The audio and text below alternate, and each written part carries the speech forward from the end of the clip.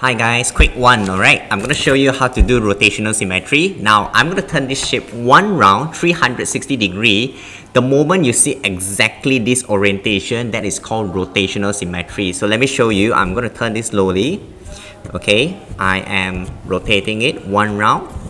The moment you see this exact shape, then that is counted as one rotational symmetry. So for this Garfield shape, one rotational symmetry.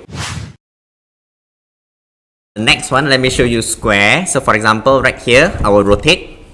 You see square one time, second time, third time, and fourth time. So the rotational symmetry is actually 4.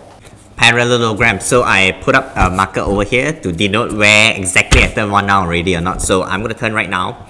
So you are going to turn one time, exactly the same orientation as I started. Then now I turn one more round. So this is the second rotational symmetry. So this dot right here proves that it has turned one round and you saw the exact shape 2 times. So rotational symmetry 2. Trapezium. So I'm going to rotate trapezium right now. Rotate is not the same, so don't count. Come back to the original. So the rotational symmetry is 1.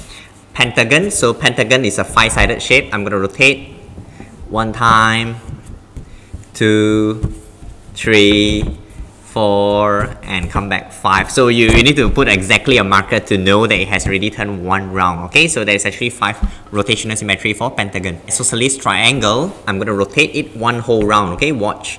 So it's not exactly the same orientation as I started. Pointing downward is not the same. Then the moment I go back up, you watch the shape exactly match the symmetry just now. So rotational symmetry for this shape, 1. Equilateral triangle, so let's go. 1 time, rotate again, 2 times, rotate again, 3 times. So rotational symmetry for equilateral triangle, 3. Trapezium, okay, so watch, I'm going to rotate it. It's not the same, the bigger one is now facing upward. I'm going to turn, match. So rotational symmetry, 1. Hey, if you really like the video, don't forget to like and subscribe to the channel for more mathematics tips and tricks. I'll see you in the next one. Bye bye.